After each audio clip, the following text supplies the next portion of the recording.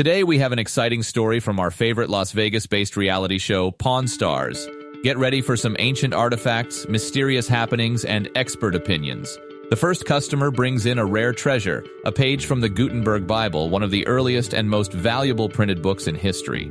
The negotiations are intense, with the seller initially wanting $55,000, but Rick counters with $40,000. Will they strike a deal? As they haggle, the seller eventually comes down to $45,000, while Rick inches up to $47,000. It's a tense moment, with both parties trying to reach a fair agreement. The pawnbroker even jokes about his CFO getting mad at him for going so low.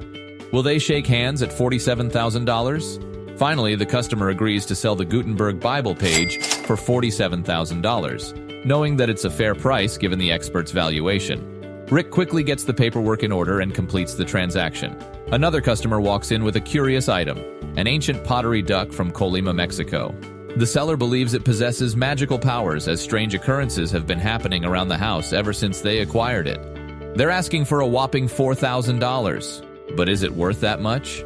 Rick admires the craftsmanship and suspects it could be very old. However, given the prevalence of counterfeit artifacts, he decides to call in an expert to evaluate it. Will the expert's opinion match the seller's expectations? The expert confirms the duck is 2,000 years old and was used as a ceremonial item in ancient tombs. It would have been buried alongside an important individual to be eaten in the afterlife. Despite some repairs, the expert values the duck at $8,000. Will Rick agree to the seller's $4,000 asking price? After some negotiation, Rick and the seller agree on a price of $4,000 for the ancient pottery duck. Rick is thrilled to have such a unique and valuable item in his shop. A new customer brings in an exquisite Chinese bowl from the Qianlong period. The pawnbroker is impressed but unsure of its authenticity, so he calls in another expert to evaluate it.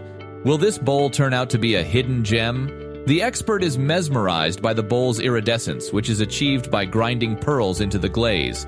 However, he reveals that the bowl is not from the Qianlong period, but rather from the subsequent Qing dynasty. Regardless, he believes it is authentic and values it at $3,000.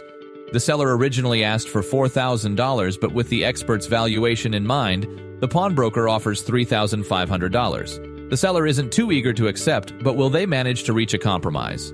Rick makes a final offer of $3,800, and after some consideration, the seller accepts. It's a win-win for both parties, with the seller walking away with a fair price and the pawnbroker acquiring a beautiful piece of Chinese history. Now that these amazing items have found a new home, one can only wonder what their future holds. Will they be sold to collectors or perhaps find their way into a museum? Only time will tell. Until next time, stay curious.